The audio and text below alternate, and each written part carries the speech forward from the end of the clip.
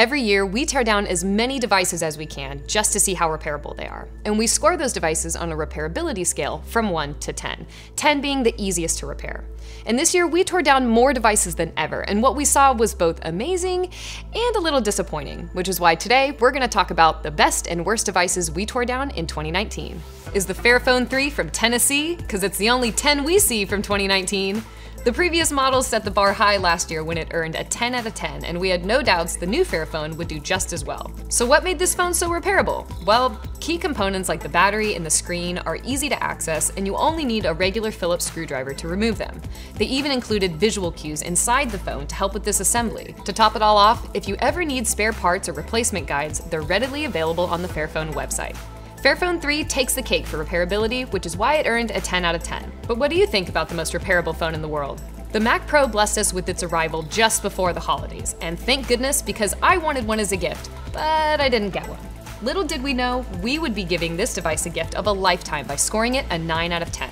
The Mac Pro probably would have gotten a 10 if it had grated cheese a little better. Some things that helped it earn a 9, the opening procedure couldn't be any easier. All you needed to do was turn and lift. That was easy. When it comes to repairs and upgrades, a lot of them can be done with standard tools. Some can even be done without tools, like swapping out the RAM, which is a must for a long lifespan. We also noticed that Apple provided some step numbers and diagrams right on the Mac Pro. They even went and published some free repair manuals for some repairs so you can get them right. Way to end the year strong, Apple. When Xbox announced that it was releasing the Xbox One S Digital Edition, we had to see what a non-optical drive gaming system would bring to the table. This all-digital version earned an 8 out of 10 on our repairability meter, and rightfully so. Clips were all that were in the way between the lower case and the body. The clips do need a little brute force to get off, but it's still better than glue or screws.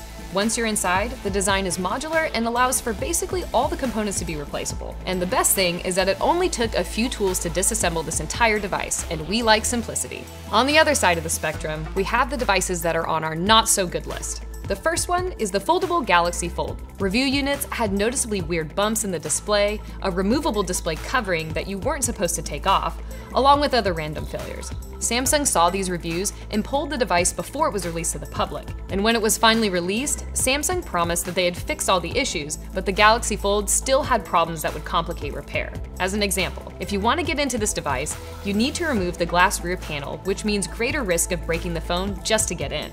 The mechanics of the Fold can wear over time and cause stress on the hinges and the display, which can make display replacements a bear. And as with most phones, you can always see glued-in batteries, and the Fold is no exception to that. So this phone is just a pain in the butt all around, and we hope you didn't buy this $2,000 taco. Apple released their 16-inch MacBook Pro in mid-November of 2019, and this time it came with a butterfly-less keyboard, so we were hopeful that Apple was finally thinking about repairability. And while it was easy to open up, the rest of the device is a nightmare to disassemble. Glue or rivets secure the keyboard, touch bar, speakers, and battery, making them almost impossible to repair. And the processor, RAM, and flash memory are all soldered to the logic board. While we did see some minor modular components like the Thunderbolt ports, all of these negatives are what made us bring the score down to a 1 out of 10 on our repairability scale. And if you thought things couldn't get any worse, man, do we have news for you. The AirPods Pro arrived in 2019 with a new form factor that we were hoping would have a new and improved way of being repaired. While opening them was easier, and they had new coin cell batteries that you can theoretically replace, the AirPods Pro are still pretty much impossible to repair. Everything, and we mean everything, is glued in these little buggers. Can't get past anything without having to pull out some form of glue. How anyone could ever reassemble AirPods Pro is beyond me. We think it's safe to say that these were not designed with repair in mind. No surprise here, the AirPods Pro scored a 0 out of 10. While the next device wasn't one to score the highest or the lowest, we think it deserves a mention for most improved. The Microsoft Surface Laptop went from scoring a 0 out of 10 to scoring a decent 5 out of 10. The opening procedure was no longer destructive thanks to screws and magnets. The SSD is easy to access and now upgradable, and while the inside has an intricate layered construction, parts are still modular and replaceable. And what's the best thing about all this? Microsoft was able to make a non-repairable laptop repairable, all while keeping the same form factor. This is truly a great step forward in the right direction. We're excited for what 2020 has to offer, and we hope that more devices will score even better this year. If you want to see all the teardowns that we've done, head over to iFixit.com/teardown and be sure to subscribe to the channel by clicking the button below. Happy fixing!